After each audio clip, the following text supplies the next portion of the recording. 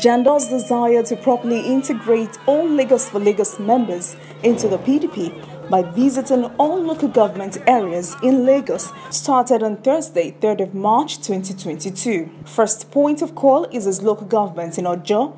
The train was received by PDP members waiting eagerly to receive Dr. Abdulaziz Olajide Didiro.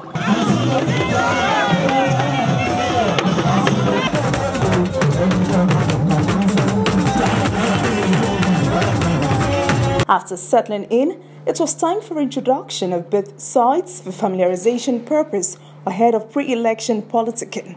After that, PDP elder statesman in Ojo Federal Constituency, Elder John Agbaje, officially receives Lagos4Lagos executives in Ojo local government.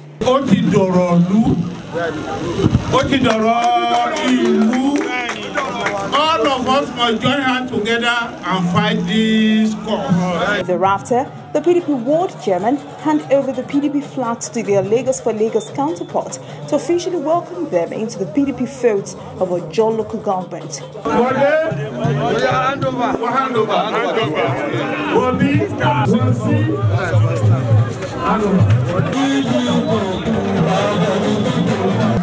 Now we want to witness the handing over of the flag from the PDP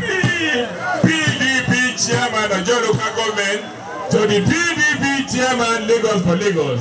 So, Bana, I want to extend hand, please watch and see.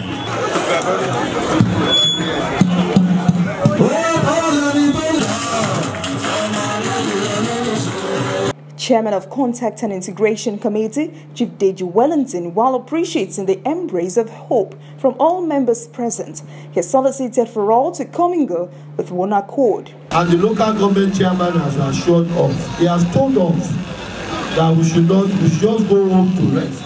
We are having this local government into your hands. It was time for Jandor to talk, but before then...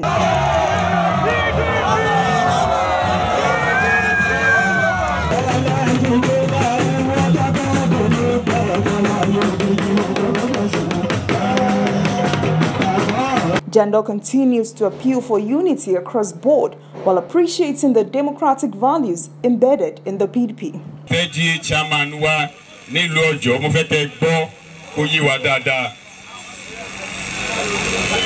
Ní chairman méjì o ní each ward. Chairman kan la ní ẹ̀yin tá a bá ń bẹ̀ tẹ́tí jẹ́ PDP chairman ní gbogbo ward ẹ̀yin sì ni chairman yìí náà lè máa kàn sí láti jẹ́ chairman o.